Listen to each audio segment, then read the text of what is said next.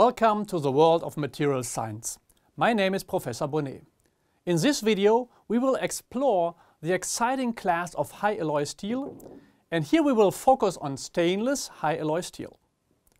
A little over 100 years ago, it was discovered that chromium at about 12 mass% alloy content and above can significantly increase the corrosion resistance of steel. In 1912, the first 18-8 CRNI stainless steel was patented by the Krupp company. The usual unalloyed and low alloyed steel is practically not resistant in corrosive environments. For the formation of a protective passive layer, the steel must theoretically be alloyed with at least 10.5% chromium. In practice, therefore, the chromium content should generally be above 13%. Above this chromium content, a chromium oxide layer of a few nanometers thickness forms under almost all ambient conditions. This dense, tough and adherent thin layer makes the steel corrosion resistant, at least under atmospheric conditions. After a mechanical injury, in the presence of oxygen, this protective layer is rebuilt in about 10 milliseconds. This is called repassivation. The passive layer consists mainly of chromium oxide with oxides of other alloying elements, if any are present. The resistance of stainless steel is determined by the stability of their passive layer. That is to say, by the exact alloy composition, the surface condition and the microstructure.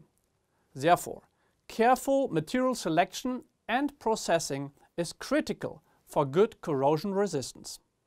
Already in the videos on designation of steel, we learned about material numbers as a second designation in addition to abbreviated designations. We learned that the number 1 stands for the material steel. The two following digits usually allow conclusions to be drawn about the alloy structure. For example, 43 stands for chromium steel with a nickel content greater than 2.5%. The last two digits are sequence numbers for the steel belonging to this group. Especially in the field of high alloy steel, working with material numbers is common, as the short designations can sometimes be very long. This table lists the alloy structure according to the material group number. All steel with the group number 40 or 41 are high alloy steel with low nickel content. Compared with group 40, group 41 also contains molybdenum. The situation is similar for group 43 and 44, both of which have a nickel content of greater than 2.5%. The types with special additives such as stabilizers are found in group 45 and 46. And in groups 47 and 48, the heat-resistant high alloy steel without or with appreciable nickel content. In addition to alloy developments, the optimization of cost-effective manufacturing processes in particular has led to a large number of stainless steel types. They are divided into different grades according to their microstructures as follows: ferritic steel, Martensitic steel, Austenitic steel and Austenitic-ferritic steel. Which microstructure is produced in the respective high alloy steel depends primarily on the main alloying constitutions and, if applicable, the heat treatment. The main alloying element of a high alloy stainless steel, as we have already learned, is chromium. If chromium is the only main alloying element, a ferritic microstructure will result. For martensitic hardening, sufficient amounts of carbon or nickel are also required. If nickel is added to chromium in sufficient quantities, the austenite is stable even at low temperatures and we obtain austenitic stainless steel. Sometimes a combination of properties between ferritic and austenitic microstructure is desired, in which case an austenitic-ferritic microstructure can also be obtained with higher chromium and lower nickel contents. The influence of the chemical composition on the normally expected microstructure of the matrix is shown by the so-called Schaeffler diagram. The nickel equivalent versus the chromium equivalent are plotted here. Nickel and chromium are present in these steel grades in significant mass content. Nickel is an austenite former, while chromium is a ferrite former. In the so-called nickel equivalent, carbon and manganese, which additionally promote austenite formation, are included proportionally. It is calculated as % nickel plus 30 times % carbon plus 0.5 times % manganese. Likewise, the chromium equivalent includes the ferrite forming elements molybdenum, silicon, niobium and titanium proportionally. It is calculated as % chromium plus % molybdenum plus 1.5 times % silicon plus 0.5 times % niobium plus 2 times % titanium. If the nickel equivalent is plotted against the chromium equivalent for stainless steel in a diagram according to Schaeffler, the respective according microstructural proportions of martensite, austenite and ferrite can be read. Ferritic steel typically has chromium contents of 11 to 18 mass % and is not infrequently optimized with molybdenum or other additives. The mechanical properties of ferritic steel require a fine-grained, uniform microstructure, which is adjusted by appropriate heat treatment. The yield strength corresponds to those of normal structural steel, such as an S235Jr. At room temperature, the steel exhibits adequate toughness. At low temperatures, toughness is low. Corrosion resistance is limited due to the relatively low chromium content. Higher chromium contents and the addition of 1% molybdenum improve corrosion resistance, as already mentioned. Possible coarse grain formation during welding is reduced by additions of molybdenum or aluminum. Thus, stainless ferritic steel represents an economical solution in application areas of low corrosion stress with interesting values up to 300 megapascal for the 0.2% yield strength and up to 650 megapascal for the tensile strength. However, elongations at break of around 20% indicate only moderate toughness, and the tendency of the ferritic microstructure to brittleness in the cold should not be ignored either. Reasons for using martensitic steel besides corrosion resistance are the high strength and hardness achievable by heat treatment. Therefore, due to wear resistance, they are used as rolling, bearing material and for knives with good edge retention. Hardness or strength increases with increasing carbon content. However, since steel is very brittle in the hardened state, a tempering treatment is usually still carried out. This reduces hardness and strength but increases toughness.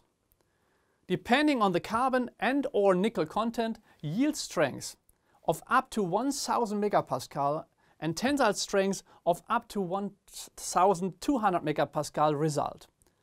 The hardness can be up to 60 HRC. Corrosion resistance is highly dependent on the tempering treatment, as more chromium carbides are formed as the tempering temperature increases. This removes chromium from the matrix, causing the corrosion resistance to drop. However, we will discuss this intergranular corrosion in more detail in following videos on corrosion. Nickel martensitic steel is appreciably ductile even at high strengths with impact work greater than 40 joule because unlike ferritic and martensitic steel with higher carbon contents, it does not exhibit a pronounced temperature dependence of notched impact strength. That is to say, it can also be used at lower temperatures. Austenitic stainless steel is the most widely used of the stainless steel types in terms of volume. With a wide variety of additives, most corrosion resistance requirements can be satisfied. Chromium nickel steel with pure austenitic microstructure is very workable and can be found in many areas of daily life. Without molybdenum, this steel is used in areas with low requirements for corrosion resistance, in households, in architecture, as aesthetic visible parts inside and outside. Molybdenum-containing austenitic steel must be used in cases with unfavorable exposure to industrial air, when the road salt is used in winter or near the sea. However, high alloy special steel is also available for projects in the chemical industry, in the fields of seawater, desalination, environmental technology and offshore technology with the highest corrosive load. Austenitic steel thus offers a favorable combination of workability, such as forming, welding or machining, mechanical properties and good corrosion resistance. As with ferritic steel, a fine-grained microstructure is a basic requirement for good technological properties. A homogeneous, precipitation-free microstructure is achieved by a final heat treatment.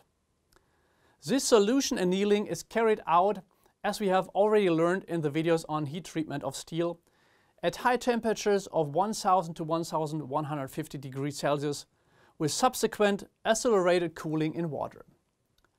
Austenitic steel is not hardenable compared to martensitic steel.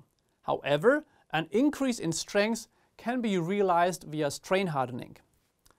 Strength can also be increased by adding nitrogen in small amounts of 0.1 to 0.3%.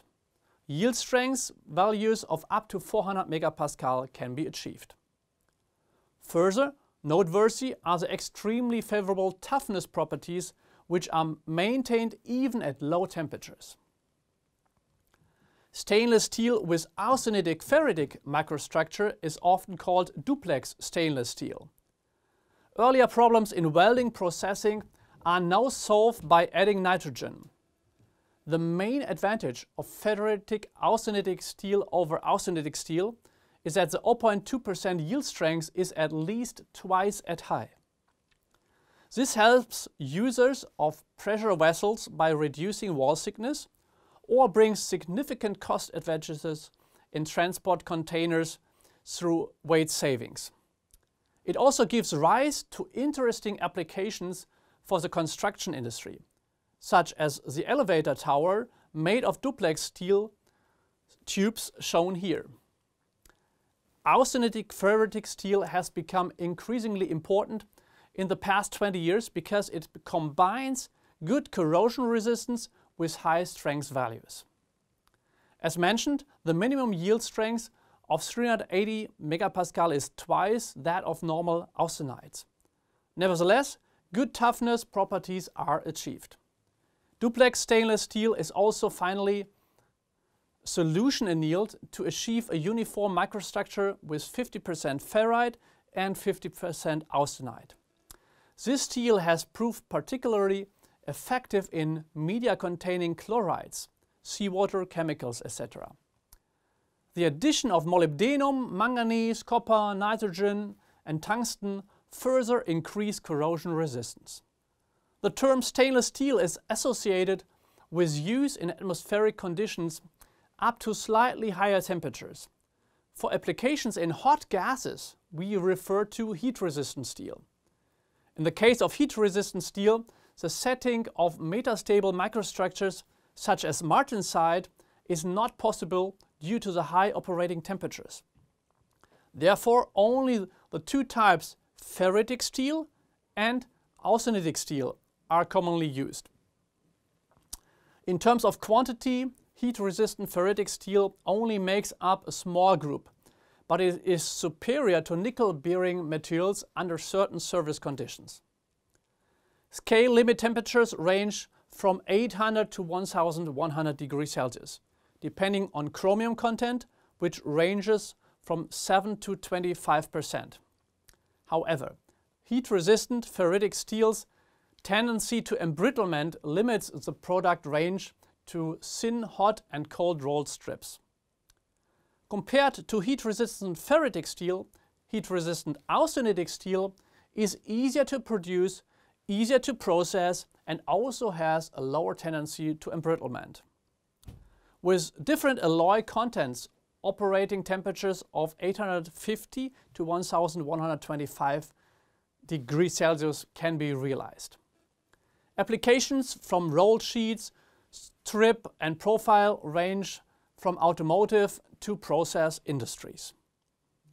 We have already mentioned several times the strong influence that alloying elements have on the formation of the crystal structure and the resulting properties. I would like to summarize the most important alloying elements again here. Chromium is present in common stainless and heat-resistant steel at about 13 to 30 mass percent, as it is the basis of corrosion resistance of stainless steel. It is one of the strong ferrite formers. Iron-chromium alloys are therefore also ferritic. Molybdenum, which greatly improves corrosion resistance in reducing media and especially against pitting corrosion in solutions containing halides, also has a ferrite forming effect. However, in heat-resistant steel, molybdenum worsens scale resistance. Silicon is also a ferrite former and is usually present in steel at less than 1% by mass.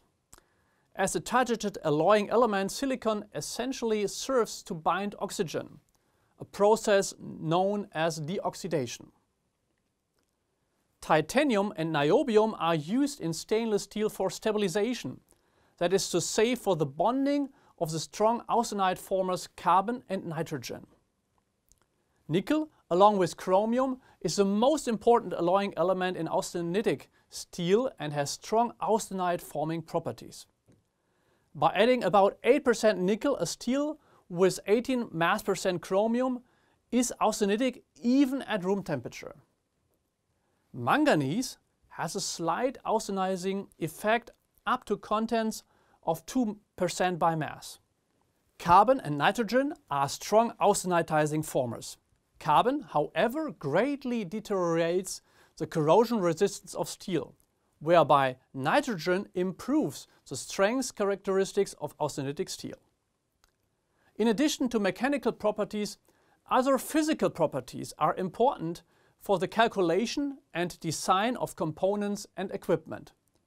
For example, the thermal expansion and thermal conduction under changing thermal conditions are often of interest.